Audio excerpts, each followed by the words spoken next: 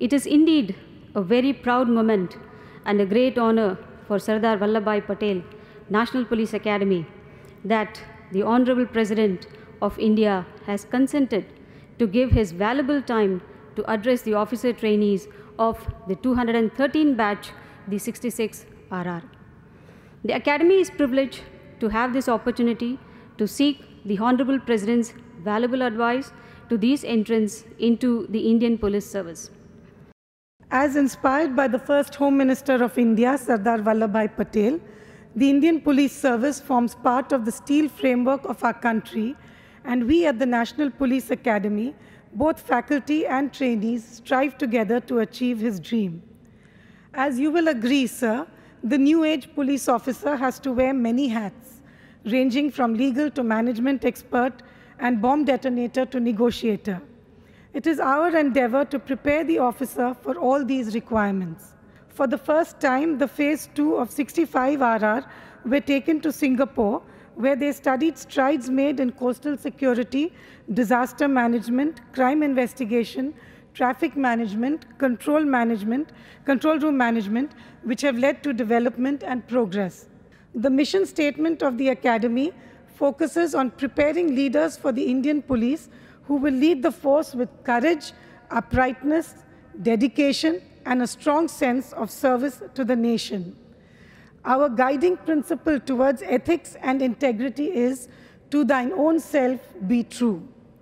Respected President, sir, as Director of the Sardar Vallabhbhai Patel National Police Academy, I thank you for granting us this opportunity and for interacting with these entrants to the IPS.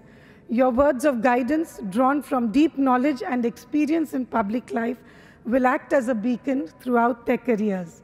May I also add, sir, that we are deeply touched by your personal touch in inviting us to visit the museum and also to have a round of the Rashtrapati Bhavan, which will remain an unforgettable experience to us.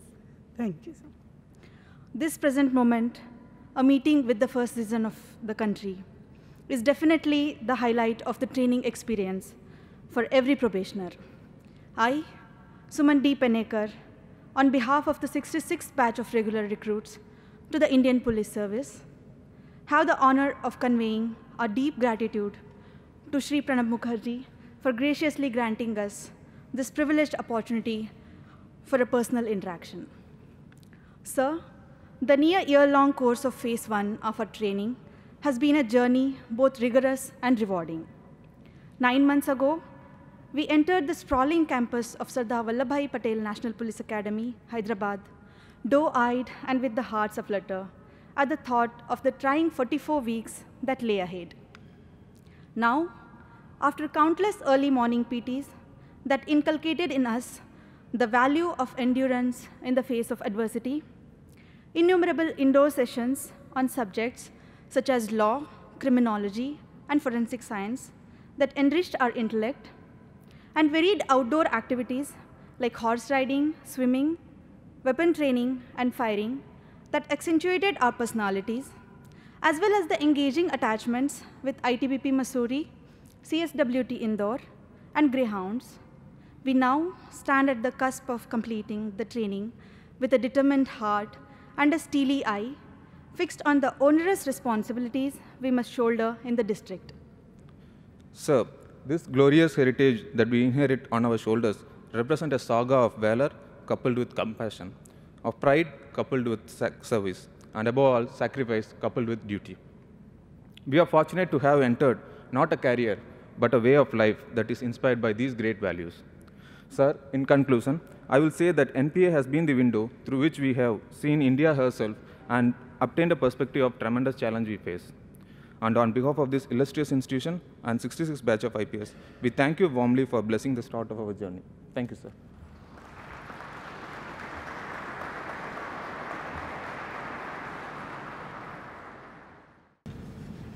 At the very outset, I would like to welcome you to this historic Darbar Hall, which has witnessed many important events in our contemporary history. This is the hall where Pandit Jawaharlal Nehru was sworn in as the first Prime Minister of India by Lord Mountbatten.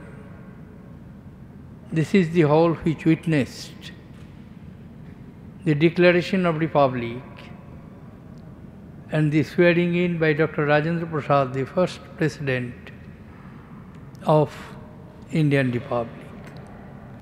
Dear Officer Trainees, when I am addressing you,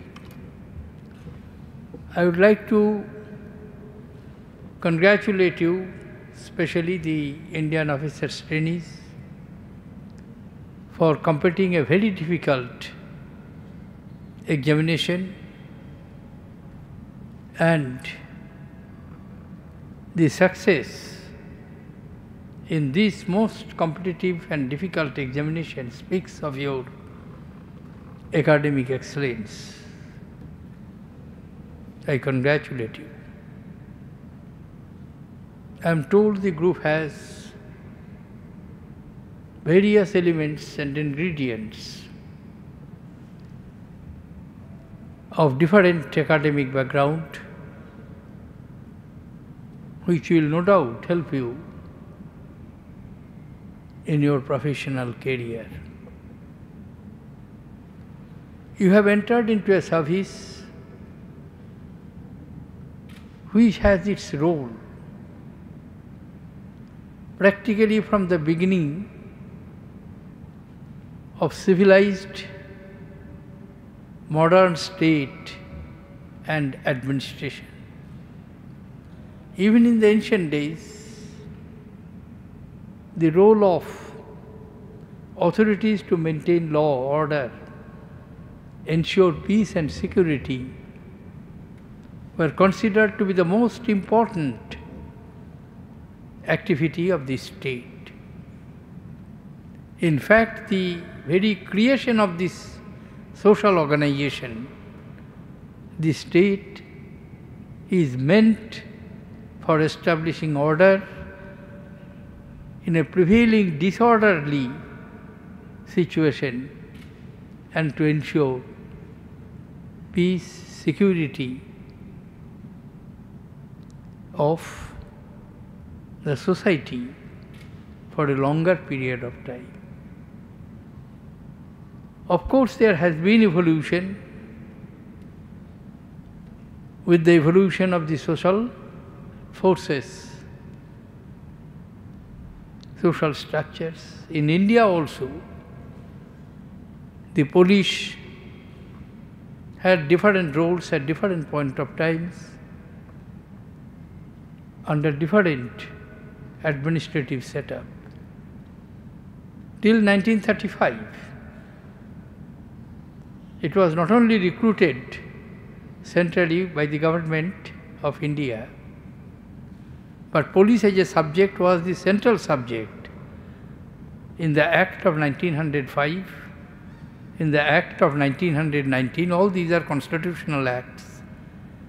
Only in 1935 Government of India Act, police as a subject was transferred to the provincial governments.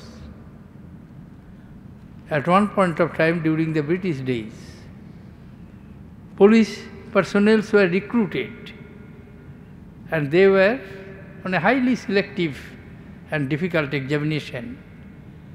And those days they were called imperial police. And they were put in service almost over the entire empire of the British government.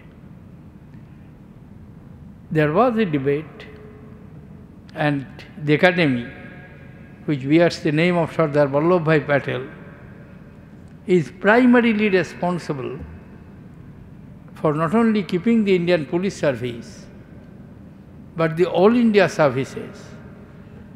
Because at that point of time there was a strong debate whether an instrument created by the colonial masters to serve their colonial interests could subserve the interests and fulfill the aspirations of a newly liberated vast multitude of population which is called India. It was Sardar Patel's steadfast support and strong argument added by his strong personality, who could say that it is only bad workman who quarrels with his tools. A good workman utilizes his tools. Therefore, I cannot be a bad workman. I must utilize the tools which I am going to have. And perhaps his observation was prophetic, because in the subsequent years we have seen the same instrument, the same tool which served the interests of the colonial masters could completely rededicate themselves for the nation making. They constructed dams, they managed power plants, they implemented developmental plans enshrined in the 5-year plan documents. They gave the correct advice to their political masters. And in that process, the work culture was built up, which is able to handle a vast multitude of people, 1.25 billion. Even for Sardar Vallabhbhai Patel or Pandit Jawaharlal Nehru, with due respect to them, they had to handle only 350 to 400 million people, not 1.25 billion people. The magnitude and enormity of the administrative responsibility could easily be understood from there. As Indian Police Service personnel, whenever there is a problem, there is a saying, of course jokingly, that when a man is in danger,